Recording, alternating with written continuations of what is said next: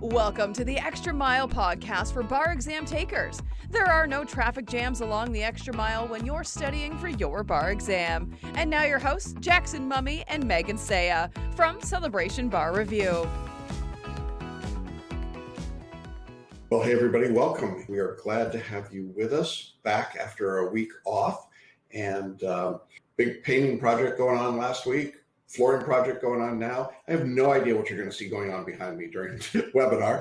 Could be anything. It could be a new drinking game. How many construction guys walk past Jackson in the background? Anyway, glad to be with you. Glad to have all of you here. As always, Megan will be joining me in just a few minutes. We have a fair number of questions since we were away for a week, and we want to update you on what's been going on around the bar exam world. Obviously, as we're getting closer to the end of April, we're still awaiting some results in a couple of big states. Megan and I will talk about that.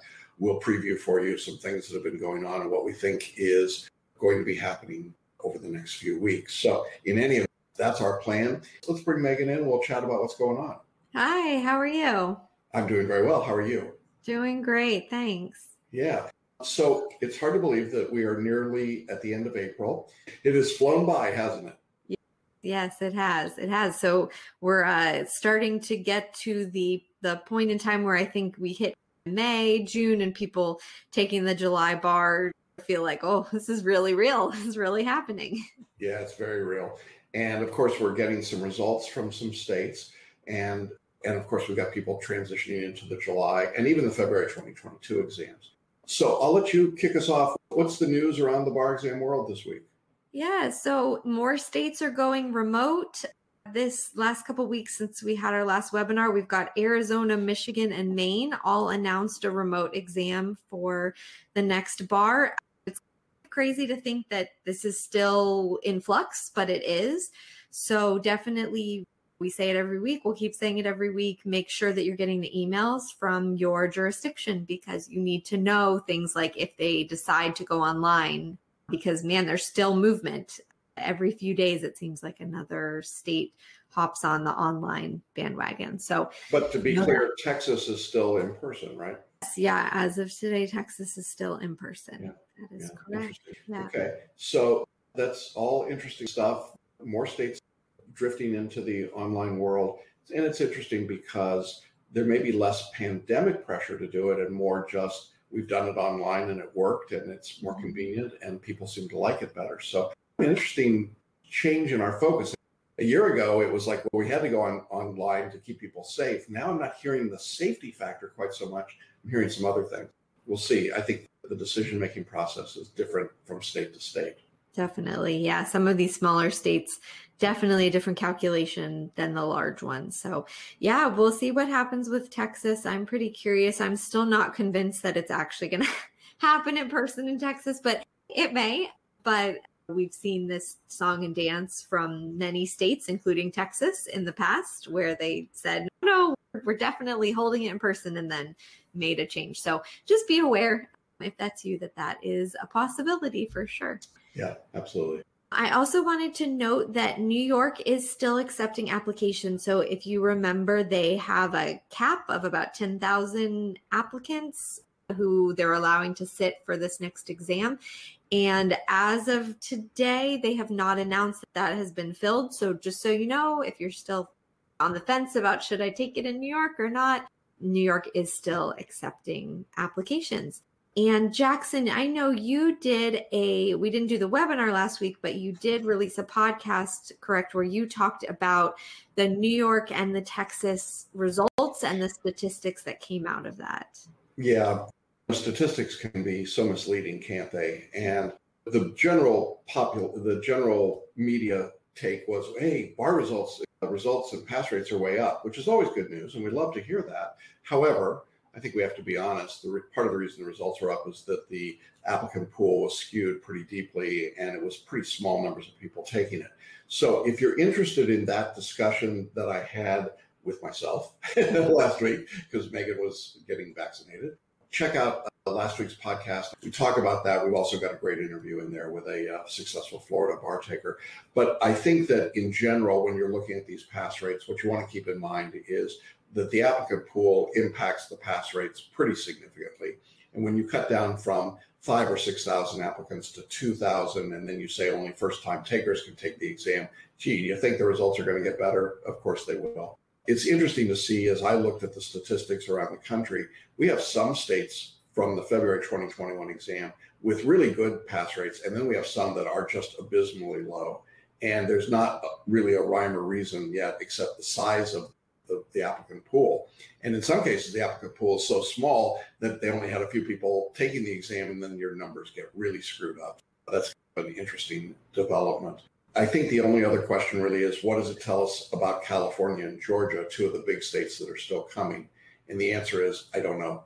I can't really tell. Florida was not great. New York was better, but that they changed their pool of applicants. Texas had a better exam, but they switched from Texas to UBE. So typically the things we would look at as being indicators of what might happen in California and Georgia, I'm not sure they're valid. Do you think? No, I completely agree. I think New York, you can throw that out the window in terms of that telling you anything about what's going to happen in the future or with another state, because they really only let first-time takers and a small pool of other people take it. So when you don't allow in people who have failed the exam multiple times or graduated law school a long time ago, you would hope that the positivity rate, the pass rate would go up, which of course it did. And then with Texas switching from the Texas exam to the UBE, again, you would expect that the pass rate would go up significantly, which it did, but it doesn't really tell you anything. California did not switch to the UBE, obviously. Georgia did not switch to the UBE, so that doesn't really give you any good information, I don't think, to extrapolate from. So yes, we hope for great higher pass rates in those states as well. California raised their score recently, so we have been expecting. Let's be people a heart attack now. I know, sorry. By raise, I guess I meant raise the threshold for this is passing. Yes, so we expect to continue to see higher pass rates in California, but again, there's nothing to really compare it to. Yes, so we'll see. There's nothing to do but wait. May, so closer to the end of May. So I think we do have a little bit of a wait still for several. Yeah. We have a question in the chat box. What do you think about Washington, D.C.? And remind me, I believe those results were released. They were released yesterday. I don't think that we've got enough to know. It was not a big jurisdiction, honestly, and so I don't have statistics yet on DC. We'll take a look at that, but I think we have to look at the UBE jurisdictions more as an aggregate. We could pull out New York because of the unusual circumstances and pull out Texas, but I think we want to look at the broad number of states like Illinois, Colorado, North, South Carolina, Alabama, and so on, and try and get an aggregate. We just can't tell enough yet. The other thing I think to keep in mind is that there's not a big difference in the scoring. It's the same test in all the UBE, and the examiners in every state are given draft or point sheets. So it's not like they're scoring you differently in DC than they would in North Carolina. So part of what goes on there. Great. All right. We did have a question as well about what the pass rate is for foreign trained attorneys in the New York bar. And I can pull that. Yeah. So the New York examiner said that there were 857 foreign educated candidates, representing 40% of all candidates who sat for the February exam. And the pass rate for foreign educated candidates was 43%, which was up from 31% last year. Again, note that they significantly curtailed who was eligible to sit for the exam. Hence, so great news that the pass rate got up so much higher than the abysmal 31%, but it was very much a cherry picking the applicant. Yeah, you had to have an LLM from an ABA accredited US law school and be in your first time taking it. That was a very small pool of people, relatively speaking. I'm sure we're going to see a huge number of foreign trained attorneys taking the New York exam in July, and I would expect the number will come back down into the 30 percentile range. Yep. All right. In the chat box, do you have any recommendations of what state to sit? We're going to say our usual disclaimer. We cannot give individual admissions advice. That is a violation of our license with the bar examiners. We can say in broad general terms, don't sit in California or Florida or Georgia. They're not good states to sit in. We prepare for them because they're so tough and we have great expertise there. But if you can sit in the UBE, go to the UBE. And then I think within the UBE, my decision-making tree would be, do I want to be in person or online? Because there are both options depending on different states. And then I think asking yourself what jurisdiction might make sense for you. Not that you would practice law in that jurisdiction, but maybe you've got family there or some connection. And how big do you want to be?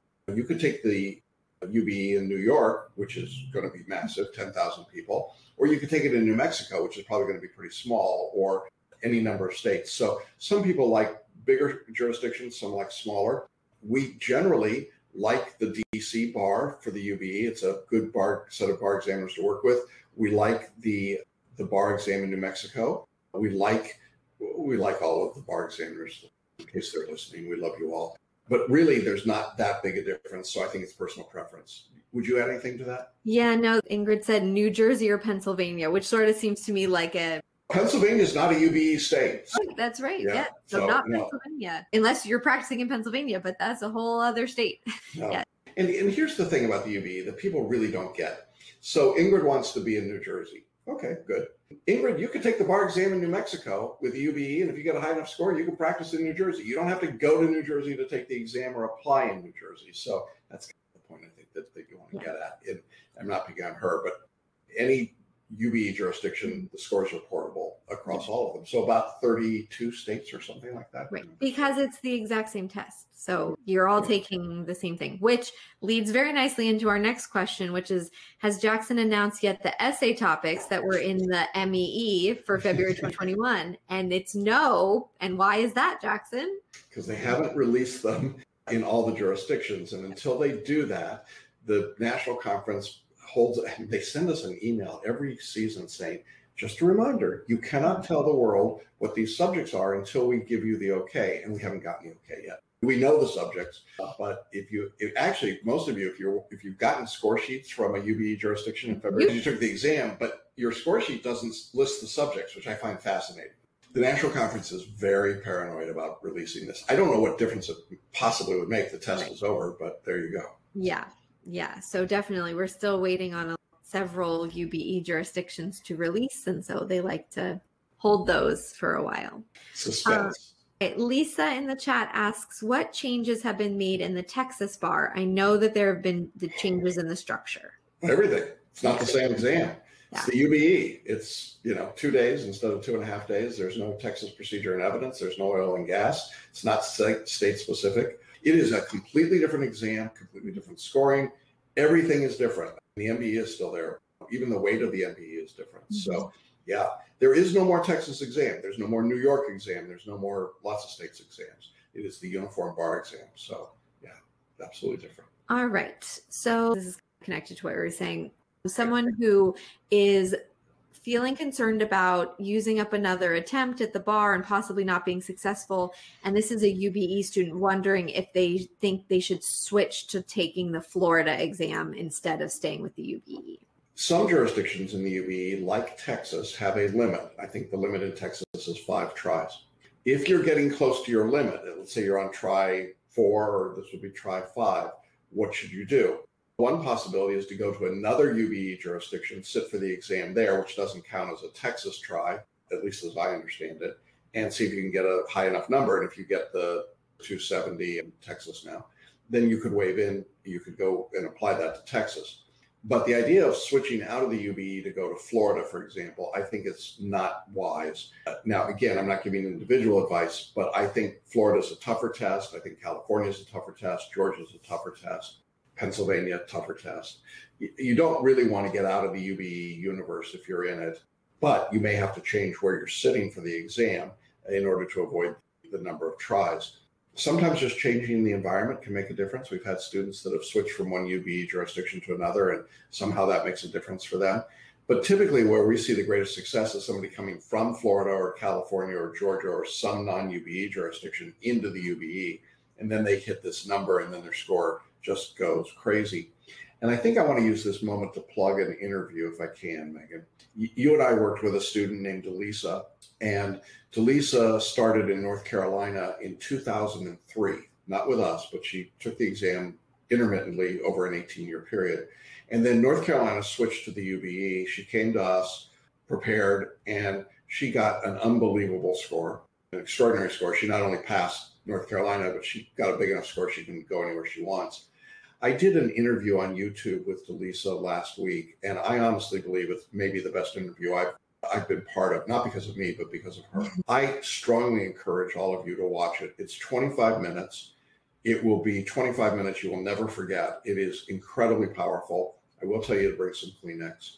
But Delisa's story is remarkable, and I think it shows you what is possible. And if you're someone that just got results and they aren't what you had hoped for, then you can absolutely take great comfort and encouragement from this. And if you've not yet taken the exam, I think you'll be encouraged, but I think everybody would get something out of it. And what she has to say about how she studied and what she did is just, oh, it's mind-blowing, isn't it? Yeah, I know. It's really wonderful. I know. It's so great when that happens. Yeah, it really is. All right. I'm wondering whether I might need some adjustments to my device. It's a laptop that can be a tablet that I'm going to use for the upcoming New York bar exam. How helpful were the mock exams in helping people understand how to go about doing the exam? Did you get sufficient exposure to all the technical aspects? Could you spot deficiencies early, etc.? Yeah, I would start with this. I think using a tablet that doubles as a laptop is a horrible idea. Go get a laptop. They're not that expensive, but just get a dedicated device to use. I think the more complexity you add, the worse it gets, to be honest. And then you got to get the software loaded, and that's a challenge. And then it's got to work properly. But you need to take the mock test, the sample test that they give you. Here's the thing, and Megan, you say this a lot. Follow the directions. Go to the examiner's website, read the directions, and do what they tell you to do. I cannot believe how many students invest all of this time and energy and money and then blissfully ignore the instructions from the examiners and Examplify and ExamSoft and then wonder why nothing works. You got to do what they tell you to do, and don't think you can find a shortcut around it or a less expensive solution. Not that I think this is necessarily, but do what they tell you to do. It's serious stuff. And when they've got directions about where the room has to be and what's in the room and what can be shown and so on, these things matter, and people get flagged for violations. Now we're seeing pretty frequently. I know there have been some comments in the Facebook group that were responsive to this individual's question, and I'll let those stand because people have been through that lately. But I would just say get a laptop and follow directions. You want to add anything to that? Yes, you should definitely do the mock exams too. If your jurisdiction, I think they all do at this point, if you're taking it online, they're going to give you mock exams. You should do them. You do not want to walk in, or even if walk in means into your living room on the day of the exam, and sit down and have that be the first time that you have opened the software. So I think most places now require you to do at least one mock exam because they want to troubleshoot and have you make sure that the software is properly downloaded on your computer, all that stuff before you start. But regardless, you should do them because there's so much valuable information, I think, to be gleaned from that. There's no reason you wouldn't get in a car like for the very first time on the day of your driver's test. So same thing, please don't pull up the ExamSoft software for the very first time on the day of the bar exam. Yeah, you should be looking at that stuff now. I know for some of you, it feels like the bar exam is like right now. It's not. But for some of you, you're like, well, it's a long way away. It's not. It's about 90 some days. And this is the time to be looking at that stuff. And for God's sake, read your emails from the bar examiners. Do that. Check your spam folders, your promotions tabs, and make sure you're reading everything from them. People get distracted. They don't pay attention. And then they just make grievous errors that cause them incredible difficulty on the exam. Being a lawyer is being detail-oriented, and the examiners really don't cut you any slack for that. Yeah. All right, great. So now we've got several MBE type questions. Now, I do want to talk about one thing we added that I'm pretty excited about. We put a new group of questions, not new questions, but we took 100 questions from every subject and then some extras for Civ Pro, actually. And we put them in an 800 question database and put it online as a randomized set of questions. Now, if we were really cagey, Megan, what we should have said is that there is an algorithm to it, but there isn't. Anyway, there's 800 questions, and I would encourage you, particularly if you're retaking the exam, do a set of those questions every day or two, just to give you like 10 questions, 15 questions at a time that are randomized through the subjects and the material. That's very different than our normal structure of through the questions. Okay, so next we got a handful of questions this week about MBE percentages and stress levels. So let me just quickly summarize. We've got several that are talking about, is this percentage of questions in this specific subject good enough to pass? Should I keep going if I scored too low on a specific MBE subject? Should I go back and re-listen to the lectures? Someone else saying, I'm having a lot of anxiety that like I should be doing better on my subject-specific MBE questions. Yeah, I know you've got some thoughts about this too, but I would say, first of all, it is way too early to be stressing about that. The multiple choice questions are not there to be predictive at this point. We do have some predictive tests that you'll take later in the course, but that's not where we are, and 95% of you are not in that spot right now. The purpose of these questions is to help you with the learning. It's part of the step or spaced repetition. And so you should be using them to develop your mind maps or to take your notes or to really develop a deeper understanding of the subject. And this is the honest truth. I don't care what percentage of questions you get right at this point. Really, I don't care. You tell me 60%, yay. You tell me 20%, okay. I have exactly the same reaction to both because it doesn't matter. I have never found a correlation in 30 plus years between performance at this stage and performance on the bar exam. And I really mean that. When these multi-state questions were first developed at Harvard in SMH, which is the oldest bar review in America, which was our predecessor, we never saw a correlation between performance in the early stages and performance ultimately. It just isn't there. That's why I tease about the algorithm. It's all just made up stuff. And so don't stress about how many questions you're getting right. Now, I know some people talk about the fact that I mentioned in the introductory lectures a target goal that I'd like, but that target goal is more for the mixed question practice later in the exam and not for what you're doing in these 25 or 30 questions per subject. It's not enough questions to really give you a good percentage anyway, but it's really not for that purpose. Do you want to add anything to that? Yeah, I think the first thing is every question that we got about this was a subject specific section. So they were doing like crim law, for instance, and the bar is not tested that way. So those questions are given to help you learn crim law, not to help if you're going to pass. The MBE does not say, here are the crim law questions, answer all the crim law questions, Yeah. right? Yes, we know that when they calculate it out, they'll break it down and they'll say, this is the percentage of crim law questions you got right, but you're not going to ever see that as you're taking it. So you're not going to know it's a crim law question first. You're certainly not going to have 25 crim questions in a row. So it's useless because it's like, oh, okay, great. Well, sure. If crim law, if you do 100 crim law questions, but you're not going to get 100 crim law questions on the MBE. That's not going to happen. So I just think it's like, there's a bit of a disconnect in just understanding what is the actual test like. And so this couldn't possibly be predictive because it's nothing like the test. So this is, you are so far out from the test at this point. This is the learning that subject. So it's getting used to how to do the MBE question, certainly. But honestly, what I'm more concerned about for you is, are you reading the answer explanations or listening to the lecture about it? Are you mind mapping what you learned? And are you going over it and making sure that it makes sense? So if there's anything that you're like, don't know, that concept of law is just right over my head, then you go back and you figure it out until you're like, okay, I think I have a better understanding of it now. That's the purpose of these. Going through the why you got something right or wrong is really the key at this stage. So when you're in these subject specific MBE questions, stop thinking of them like you're taking the MBE and start thinking of them as these are just the way that the lecture and the outline and the essays, they all are a piece of going through the subject material so that you get an understanding of it, as opposed to just, okay, great, I listened to the lecture, now I know everything. Of course not. The MBE question is helping you practice and understand it. I think that's really right. The other part of this, of course, is the underlying question about being stressed out 90 days before the exam. I want to offer you a couple of different tools that we've got that can help. We have something called the Abundance for Bar Study MasterClass. This is a 90-minute MasterClass that I taught that has gotten incredible response from students. They claim that some of them have said it's the best $150 they ever spent.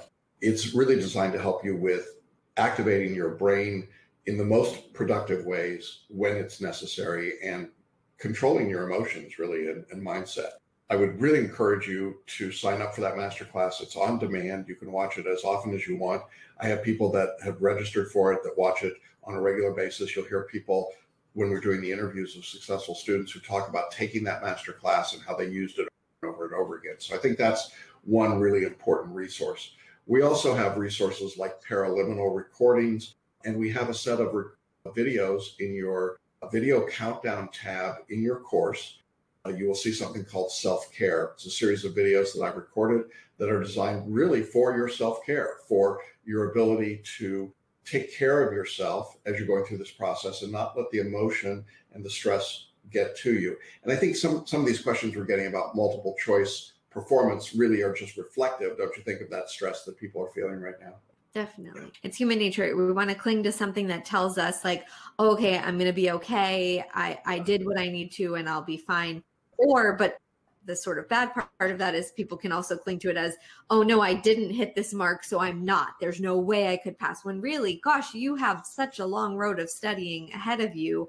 I don't expect you today to have mastery of crim law for the bar exam.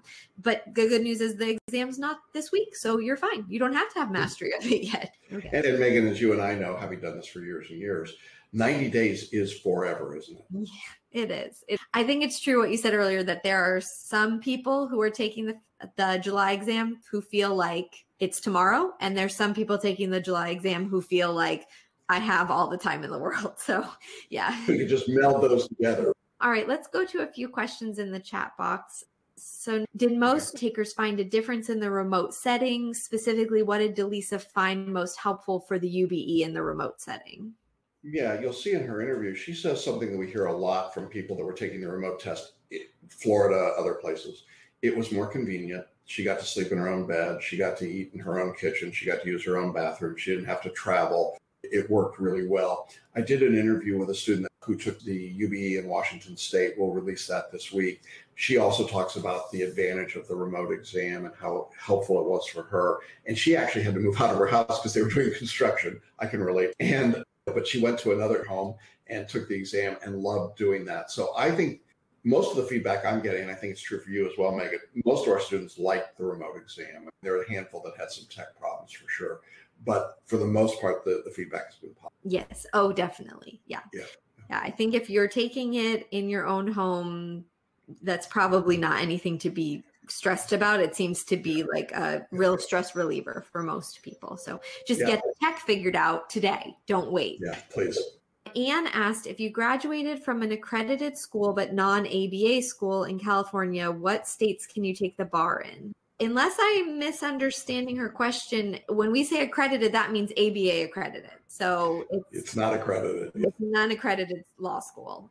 Okay. It's one state. Yeah, I know. It's very, we talk about this often. I think we were talking about it earlier, not even knowing this question. I'm so sorry because I just feel like it's a bummer. The unaccredited law schools, I'm not quite sure why California allows it, but what it does is it makes you have to stay in California. So you have to take the California bar. And I know that's really difficult because it is the hardest bar exam in the country. And students who come from unaccredited law schools in California have really low pass rates of the California bar.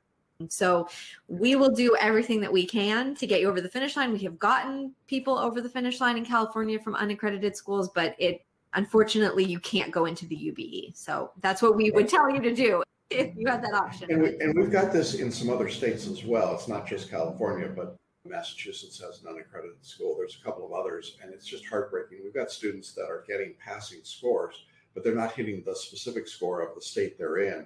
And it's just, man, it's just so frustrating. And we had some foreign trained attorneys who passed the UBE basically, but didn't get the score they needed in their state, and they aren't entitled with their score to get into some of these other UBE states. So look, the system is wildly imperfect right now, and we know it's frustrating. I will tell you that you will pass. The time will come. That's very little consolation in that exact moment when you're looking at your score and you know that if you were able to apply it to another state, it would have been good enough.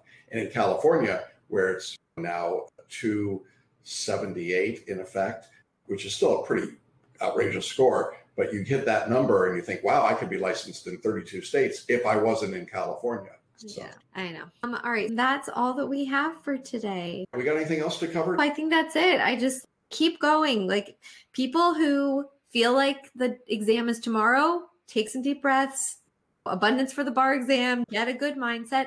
People who feel like the bar exam is ages away, just a little pep in your step, okay? Like just don't freak out, no stress. We don't want to push you into the stress, but definitely keep moving, keep pushing yourself to write those essays. Don't put off writing the essays, okay? No matter what, whether you're talking to Jackson or me, you need to be actually writing, typing up these essays. So yeah, keep the pedal down. But I don't know. I feel like people on the whole are like a calmer bar season than last year. Okay.